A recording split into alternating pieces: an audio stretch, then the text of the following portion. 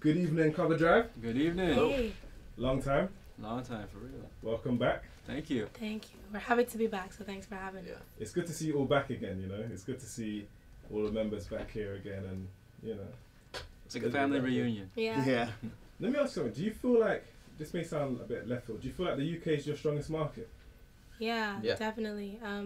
The UK, not only just as market, but it actually feels like a home away from home. Mm-hmm. I think because we spent so much time here and we released our music here before anywhere else, and we've just had such a strong fan base here. I think that whenever we come back, we always feel that love and support, and sometimes we're not really sure if it's still going to be there because we've been gone for so long, yet it always is. And so I definitely say for us, the UK is our home away from home, and our most supportive fan base, I think, is in the UK. Let me ask you guys all individually, what has been your best experience performing or touring within the UK? So start with Jamal. Okay. Best experience would be, we did a show, our last show opening up for Kelly Clarkson was probably one of my favorite gigs ever. It was the most responsive crowd, everything went well on stage, and we got to meet Kelly Clarkson afterwards. She's a sweetheart, and I think that was just like the most fun I've had on stage in a long time, you know. I think my favorite experience when it comes to playing in London, or when we used to play in London more often, is just hearing your songs being sung back to you, but also feeling the happiness of the audience. Because, you know, we make feel-good music, and our fans connect with our music, and it makes them happy. So, and when they sing it back, you feel the happiness in their voices, so it makes you feel even more alive on stage. Yeah, I definitely will agree with T-Ray. Like, seeing the impacts of our music on an audience is, because, you know, you love your music and it means so much to you and it makes you feel a certain way, but actually seeing the impact it can have on another human being, and the togetherness it kind of creates in an environment, that's definitely something I love. And my most recent favorite memory is actually one from this trip, because we've been gone as a band for like 2 years. We haven't been here as a group, and we played a show at Queen Mary Universities recently, and we didn't know quite what to expect because we've been gone for so long, yet everybody sang every song right back at us, and they were just as enthusiastic as when we left. So I think that's definitely one of my new favorite memories. Yeah, that one's really good, actually. My favorite memory probably would be the day that we played Summertime Ball. We played 80,000 people, and then directly after that we played a gig for Nando's, and we got our black card as well. So that was the black card.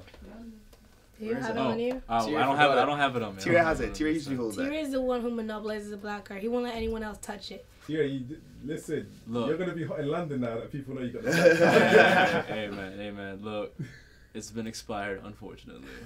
So I don't carry it on me anymore. I want to talk to you guys about culture. You know, one thing I've always felt impressed by you guys is that you brought your culture over here. Do you feel it's important to represent Barbados to the world, because you guys are very well known? We know about the other Asian artists are doing well. So how important do you feel culture is in music and spreading that worldwide? I think it's extremely important. At least for us, it really is. I don't know, just naturally, I guess, being 4 friends from Barbados, we just wanted to kind of make the music we made authentic. And that kind of just naturally meant that we were going to have influences from home and have, you know, represent Barbados. And I think that it wasn't a conscious decision like, oh my gosh, this is going to be our marketing strategy, this is going to be Barbados. I just think it's who we are and it's where we're from, and we try to be as true to ourselves as possible in our music, and that comes through. And Barbados is an important part of that, so it comes out. What's it like when you go back home?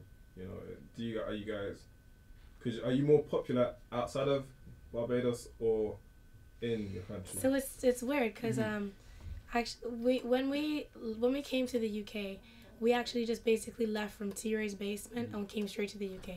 So when we were working on our first album and we released our first album here in the UK, no one in Barbados really knew who we were initially, they were like, who are these kids? They're from Barbados. What's this? You know, because we never played shows there or anything. We just kind of went from the basement to London, and we had a lot of success here in London. So initially, our full, like, you know, the full support was coming from the UK and London initially, but then as Bayesian started to realize that we were from Barbados, we realized that we had this really strong support system back home. And I think the day we noticed that, we fully felt that, was we flew home after the Kelly Clarkson tour, and we had a show at the Prime Minister's house, and it was called a Shine Concert. It was a charity concert that we were doing, and 5,000 people came out in the rain, and Bajans hate rain. They came out in the rain and waited for us to perform. And when we performed, I tell you no lie when I tell you every single person was singing, and everybody was together. People from the age of 5, like 5-year-olds, 15-year-olds, 25-year-olds, 30-year-olds, 60-year-olds, 10-year-olds. I mean, everyone. Entire families. Entire families of generations were there, and I think that's one of the biggest blessings, I think, for what we do, is like to see that togetherness, and that our music can have people from all walks of life together and enjoying a show. And that was the day that we really felt that support from Barbados. So I think that we now definitely know Barbados has our backs, but definitely we feel it in the UK because we started in the UK. So yeah, that's interesting. Did you put a picture up on Instagram or a while ago when you did that? Shine. So, yeah, when we did that concert, probably there's. It's in 2013, I think. Yeah, man, that was one of my favorite shows. It was so good. What was it? So straight after you come off stage, how do you guys really feel when you come off stage after that experience? It must have been amazing. You're exhilarated. The best feeling You're ever. exhilarated. I mean, just adrenaline rush. Yeah, definitely. Because leading up to the show, we did a schools tour, and we didn't, as Amanda said earlier, since we started in the UK, we didn't really know what to expect when it came to how people would receive us when we came to their schools, and we'd go there and. I mean, we had to hire security. It was crazy. It was girls stampeding towards you and everything. everything. Pinned against walls. It was a crazy experience. And then after the show, after everyone's singing to you, it's just like, wow. It's such a great feeling to know that your island has your back. Yeah, it was honestly like one of the most rewarding shows we've done. And I think that that's just literally it. Knowing that home supports you gives you a whole, like, it fuels you, I think. And so for us, that was definitely, when we came off stage, it was, like I said, it's one of our favorite shows that we've done. It was just a great feeling. So for now, you guys mainly based in the States? Yes. Yeah. What's that adjustment been like for you guys? Well, so we're based in the States right now because we're doing this U.S. college tour. So in the past 18 months, we've played over 105 shows at 105 different colleges, 34 different states, and driven over 44,000 miles. And so we're based in the States because it just makes sense to be there while we're doing all this touring. It's very different to the UK. The tour, it's like just the tour alone is very different because it's imagine like we're a band that no one really knows in the States. We never released music over there. It's we're kind of like hustling on the road, grinding, all squeezed into like a little Avalon. We do all the driving ourselves, and sometimes we never know what kind of show to expect. Here in the UK, we have a show and people know the songs, so people are going to come out, people are going to sing. But when we're playing these shows, we have no idea what the crowd's going to be like. We don't know if they know anything about us or whatever. Sometimes we get shows with hundreds of people, and even if they don't know it, it's like great and festival style. And sometimes you get shows with like 10 people who are not interested in hearing a band at all, but you have to figure out how to win them over. And for us, it's been probably the most beneficial tour in terms of growth, because it's really taught us how to grow as a band and grow as artists and be able to adapt and change, and you're set to captivate any audience. And that's something that we didn't necessarily have to do here because we were blessed enough to like already have an audience that was engaged. And I think we're really glad we've gone back and done this kind of tour, because it's I believe an important part of the foundation of any band to be able to do like a grueling tour and do a tour that is that makes you work. Like you have to work for the love of the audience. And for us, it's been a band changing tour.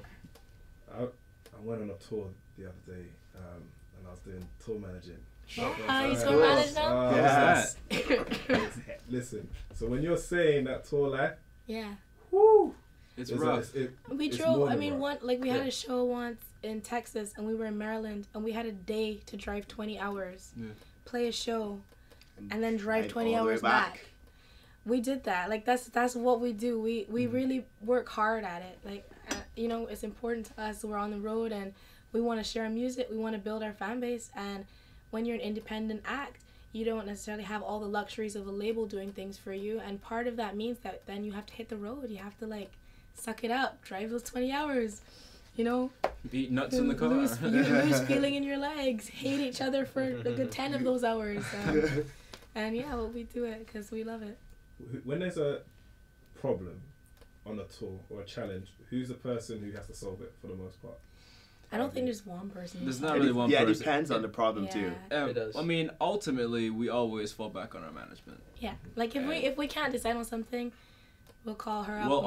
She'll always diffuse situation, put things in perspective, give everything a context. But when we can't reach her, we rock, paper, scissors. Scissors. I know it seems ridiculous, but it's actually sometimes the only way you can settle. It's the most neutral way to do something. Yeah. So sometimes we do best of 3. If it's like a dire, like we do best of 3 rock, paper, scissors. If it's like a dire situation, we'll just do it once, and whoever wins wins. Yeah, that's how we try to handle things diplomatically. That doesn't always work though. I remember 2 of you guys were trying to decide on something, so like rock, paper, scissors, and they literally drew for 10 times in a row. Yeah. The same. I remember that. We drew 10 times in a row. We need to find another way to. Yeah. No. Like I guess when you live with someone for 5 years, you know them so well, you know what they're gonna do every time. So we were like, we couldn't. Yeah. But that usually it works though. We ask this then, but this must have really matured you guys. You know, it had to. It had to. Especially, sorry, I cut you off, Amanda. As Amanda said, especially where you come from, experience in the UK and your songs being sung back to you and already having an audience that appreciates your music, and then going to a place where no one knows you and they don't necessarily want to hear you. I mean, sorry, Americans could be quite. They can be brutal. Yeah. They can be brutal. It humbles you. It humbles you and forces you to grow up and not, because the easy thing to do is just like, oh man, well, you know what, I'm just leaving. But I think it takes strength to be performing your heart out to people that don't know you and seeing people get up and leave and not becoming discouraged by that. Yeah, and I think that also there is a point on the tour like where we realized that we now had gone to a point where we could not just play in front of an audience that wasn't engaged, but play in front of them and change their opinion of them. And I think that was such an empowering moment for us as a band. Like, I don't think there's any audience now that's daunting, gonna daunt us. I feel like we could play anywhere, and it's a great feeling for a band to have, I think. So we've seen the in-house, everything. Oh yeah, and by the way, you were talking about. Sorry, I forgot. No. You were talking about it maturing us, and I would say 100%. It's almost like you have no choice but to grow up, and how we've lived, how we've experienced it. You know, we were up until the point that we split with our label. We had been a label-based band basically for the most of our band life, because it was only a few months after we started the band that we had, gotten signed, and then we were a label for most of it. So when we became independent, at first it threw us because we didn't really know what that meant. Like, what does it mean to be an independent band? Like, how do you navigate the independent? How do you do it? And it took us a while. And what it forced us to do, which is a great thing, but it was difficult, was to become a very self-sufficient unit, to grow up as individuals and to grow up as a band. And when I say that, I mean in terms of not relying on other people to do things for you. So for us, that meant learning to produce our own records. So the whole album, the second album, which is great, I can't wait for you guys to hear it. The whole second album is produced by T-Ray and Barry. It's written by me, our manager, and some other writers that we have in our kind of team, our little Bayesian team that we have. And most of the videos that you will see, if not all of them, are done by Jamar. And so those are things that we were never doing. Well, the production and the videos. But it wasn't onto the scale. Not on the scale. Yeah, we were never doing them on the scale that we are doing them now. And so that definitely was, for us, like, growing up and maturing and learning to take responsibility for not just one aspect of our craft and our business, but all of it. Exactly. And not only even down to, you know, tour like hitting the road, like on the road here in the UK with a label, you know, they're gonna pay for a tour manager, they're gonna pay for roadies, they're gonna pay for your engineers, and then we had to just like, we want to hit the road. Do we, you know, what do? We do it ourselves. So it's engineering on Barry, it's us splitting the 20-hour drive, you know, it's all that stuff. It's being responsible with our budgets on this road, and like, so all of those things have forced us to grow up, and I think it shows in our music. I think you get that journey from the new album, but you also, this is what Grapefruit Perrier basically is about, it's saying that despite all of those trials and tribulations, we choose to find joy and feel good even in the smaller things in life, and also the little achievements. And so for us, our music still feels good, and we still want our music to make people feel good. We're not gonna go put out a jaded record like, I hate everything, life is terrible, because that's not how we feel about the situation, honestly. We don't feel that way. We feel like, while initially it was hard, it was a blessing in disguise, and it was a hard disguise, but it was a blessing, and we feel good about it. We feel good about where we've come, and we are looking forward to what comes next. We don't know what that would be. It could involve a label. It could be that we remain independent. Whatever it is, we just embrace it and we enjoy life. And I think that comes through in the album as well. I wanted to touch on a part of, like, you know, the actual split, not in specifics, but as you said, there's a point where things are done for you. There's things in place. All you gotta do is turn up. Yeah. And it's already there. The first week or so after the label split, was there any doubts of thinking that, I don't know, we can still do this? Well, I don't think it was just a week, honestly. I think it was like a It was like a few months. It was like a good 6-month period, because after the split, I think a week after, we were still in the UK, still trying to process things, and then you go back home, and while you're still processing, and you know, little rumors are going around and everything, and people who know you to be signed, they're asking like, well, why are you back in Barbados? What does that mean? And the thing is, like, you have to be able to work through the noise of it all, and come to a place where you figure out what it means for you. So for us, it was like, you know, there was noise. People who don't understand the industry and understand what it's like to be a signed artist and to be an independent artist, they think that being a musician is defined by being on a label. Yeah. And for us, we had all that noise in our heads, like, well, you guys can't be a serious band anymore because, you know. And then it's like, there came to a point where we realized, no, you know, we're musicians first and foremost, before anything. The label didn't create this band. We were a band before. We were musicians individually before we even met each other. Music is part of who we are. It's part of a gift, and it's a gift that can't be taken away by any man or company. And so for us, we, once we came to that realization, then the noise didn't matter anymore. And it was just about, well, what are we going to do next to keep going on this journey that we're on? Because like any career, a journey has its ups and downs, and the music industry is no different. It's a career, and we want to build a career as a band. And so we just embraced the position we were in, and then just started moving forward from there. Because I know these things affect people differently, you know, like Neil would know as well, like the amount of people that get like on a major situation, they're off it and they're not able to bounce back. Right. But you guys have bounced back, done a more grueling tour than you did. You've Wow. done more touring than we did while we were with the label. It's very true. So it shows a certain component of DNA that you guys have that not many people would even bother with. Like that, like I know that those school tours are hard. There isn't even a change room sometimes like designed for like, you're like, where's, it's not there. Oh man, the places I have had to change. You don't even want to know, okay? The places we have played. Hotels we have stayed in. The hotel situation. I mean, they got to a point where we got this hotel and it was like, we walked in and it was like, look, dude, there's only so much we can take. Like, this is just another level. Like. But the thing that always gets us through is that the love for music. Yeah. It's just, we love what we do. So we will go through everything life throws at us just to be able to play music. Yeah. And I think, like, it's been so rewarding, too, knowing you put, like, we ourselves have done the work. We did the work on the first album, too, but it was just creatively, you know what I mean? But, like, knowing that you, like, we've been up trying to do the mixing and the mastering and all this stuff, you feel so much more rewarded when we put out Grapefruit Perrier, the lyric video, and the response from the fans has been so rewarding. Because that was the, I'm trying to get to the point, that's all in-house. That's Yes, yeah, all in-house. there's 100% nothing, in-house, yeah, for there's sure. nothing that's from anywhere else but Cover Drive on that song. And yeah, and so like seeing that response and knowing that fans love that song the way that they loved our other songs we put out, or probably even more because they've been part of the journey too, that's a huge thing for us. Like that's humbling, that's just a sweet feeling, man. It just feels And it really fuels good. you to go further. Yeah, definitely. Yeah, it's fuel. So now when we're looking at the new tracks out, the obvious question is, when are we getting a Cover Drive album?